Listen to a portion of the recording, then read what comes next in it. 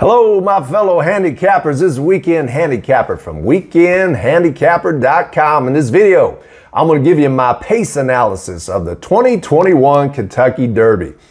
Pace handicapping, probably my favorite part of handicapping, the thing I enjoy doing the most, trying to predict the race shape, who's going to be in front, who's going to be closing in, and there's no better race to get right in predicting how the race is going to be run in pace handicapping than the Kentucky Derby. All eyeballs are on the world of racing, and it's just so much fun to a big field of 20 like this, trying to figure out those little nuances and how those nuances can translate into hopefully winning some money on the Kentucky Derby. So the Kentucky Derby is Saturday, May 1st.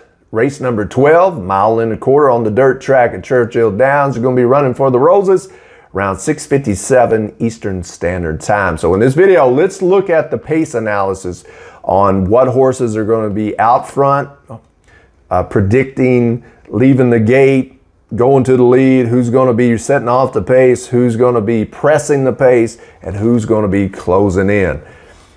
Now, it doesn't happen like that all the time, like it looks like it happens on paper, but I think on average, whatever you see, if you can get good at pace handicapping and interpreting running lines and running styles that you see in the past performances or a track program, more often than not, it's going to play out what you think. Doesn't mean the horses that you bet's going to win, you're going to cash a ticket, but at least you had a sense for the most part on how the race is going to be ran. So let's look at this 20 horse field and let's see if we can predict how the race is going to be run. We've had a lot of defections, which means a lot of horses skip the Kentucky Derby either because of health issues or their connections decide to sit out the Kentucky Derby and target their horses for different races.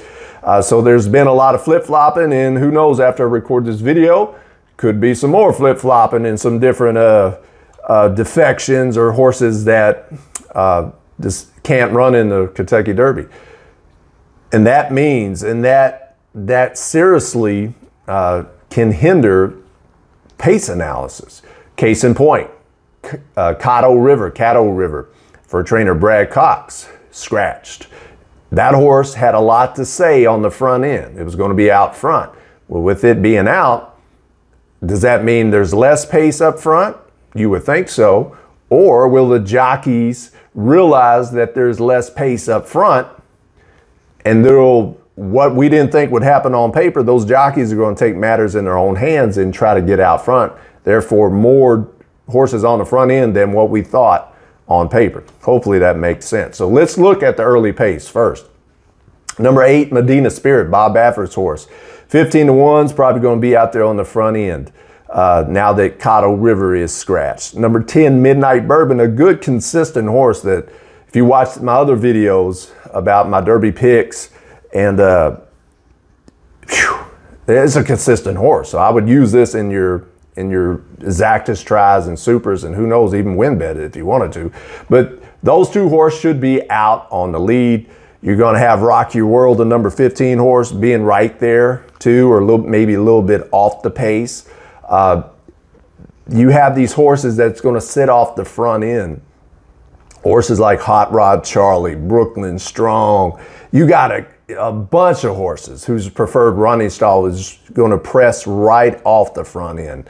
So you got your early pace setters. More than likely, that's going to be Medina or Medina Spirit, the 8 horse, and number 10, Midnight Bourbon. Then you got horses like the King, Brooklyn Strong, Sainthood, Hot Rod Charlie, Dynamic One, which is becoming more and more an intriguing long shot by the day as the week goes along. Helium, which is a Mark Casse horse that won the Tampa Bay Derby. The favorite, Essential Quality, should be sitting off that. Like I said, Rock Your World, highly motivated, could be sitting on a big race for Chad Brown.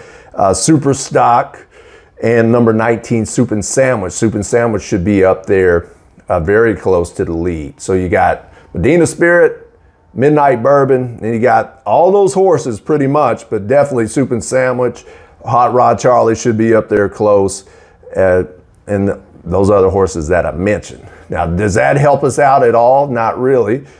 More than likely, your winner is going to come from that group of horses that I just named. Maybe not on the front end, but who knows? We could have a repeat of what Authentic did last year in the 2020 Kentucky Derby. Come and get me. Bob Baffert might employ the same tactics with Medina Spirit, or Medina Spirit, however you say it. Then you have horses on paper. Remember, the Kentucky Derby is a chaotic race, and it's traffic trouble galore. So, but at least on paper, you have another group of horses that's going to be a little bit farther back, pressing even farther back.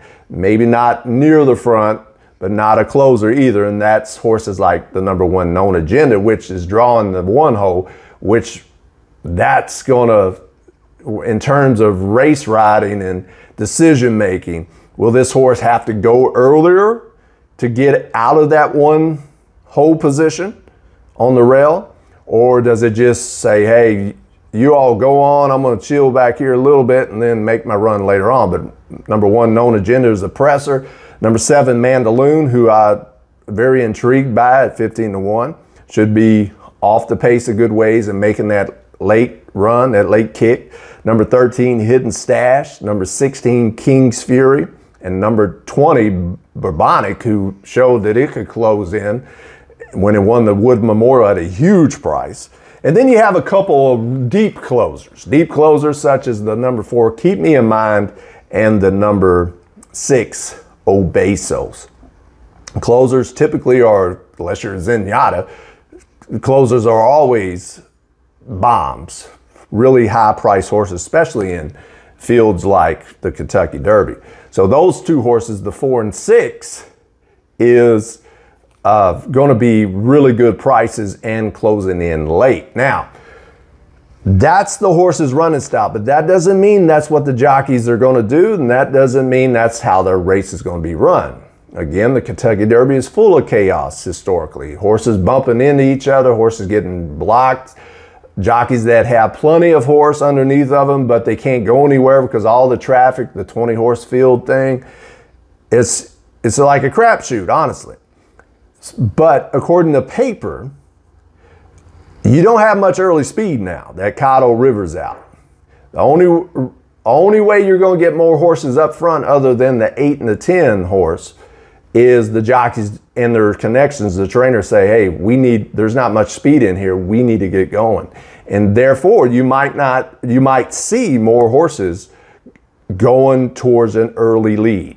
Horses like Hot Rod Charlie, Soup and Sandwich, that will be up there with Midnight Bourbon and Medina Spirit. It's tough. The Kentucky Derby is tough. So what I want you all to think about is, will the early speed prevail? Usually the horses that win the Kentucky Derby are the horses that are just off the early speed. And that's why I've named, 10 horses that probably will be in that position. So that doesn't really help our cause any. That's why you got to have other handicapping factors and angles to help you come up with the winner.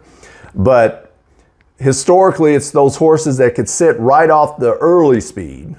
In this case, again, it's the number 8 and number 10 that are going to be out front, at least on paper. Then right behind that is all these horses. So be thinking about that. Doesn't mean that's where the winner is going to come from, but historically, that's where you want to be. And then the next group are your pressers that can set a little bit further back. So you got to think to yourself, how fast is this pace going to be? Is it going to be not fast at all? Then you give the advantage to those horses that are on the front end or just off the front end.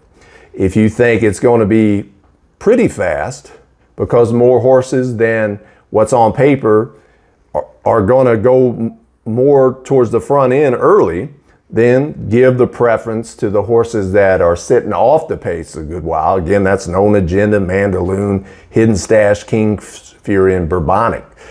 If you think the race is going to be really fast, then consider those long shot closers, which is, keep me in mind, the number 4 horse and number 6 Obesos. They're going to be closing in big time. They need a lot of pace to run at. So in order to have a lot of pace to run at, you got to predict that the early fractions, the early pace is going to be hot. Going to be a lot of horses vying for the early lead. That's why you get those big bomb closers. Now, when you play closers, a lot of luck's got to go your way too. In a 20 horse field, you got to dodge all these tiring horses, dodge all that traffic, and hopefully you can time your run, your late kick just right so you can hit the wire in time. So that's how I'm seeing the early, or the Kentucky Derby pace for the 2021 Kentucky Derby. Something tells me there won't be much pace up front. And if that happens, then you got to give a serious look to 8 Medina Spirit, Midnight Bourbon. But that doesn't mean those horses are going to win, but you might want to use them in your exotics and your exactas and things. If you watch my other videos, you'll see that the win bet wise is on number 14 Central Quality and the number 7 Mandaloon. So I have to hope that there's at least some pace to run at, and those horses up front will wear each other out so my horses of preference will have something to run at and can chase them down. But that's how I see the Kentucky Derby pace analysis and the way the horse race is going to be run. I'd love to hear what your thoughts are, how you think the race is going to be run. What kind of pace are we looking at? Is it a fast pace, slow pace, where those on the front end have an advantage, or will the closers have more advantage because there's going to be a lot of pace, or those in mid-pack? That's what makes it so much fun. That's why I love handicapping. One of the main reasons I love handicapping is trying to figure out the pace and the running styles and the whole race shape. It's a fascinating thing to me. It's not bulletproof. You can be just as wrong with your pace analysis as you could be just as wrong about anything else in horse racing. But to me, that's a fun, creative way to play the races, and it could be a very profitable one if you are right and you pick the right horses to finish the race in the manner that you saw it. I love it. Can't get enough of pace handicapping. All right, till next time, this is Weekend Handicapper. Happy handicapping, smart wagering.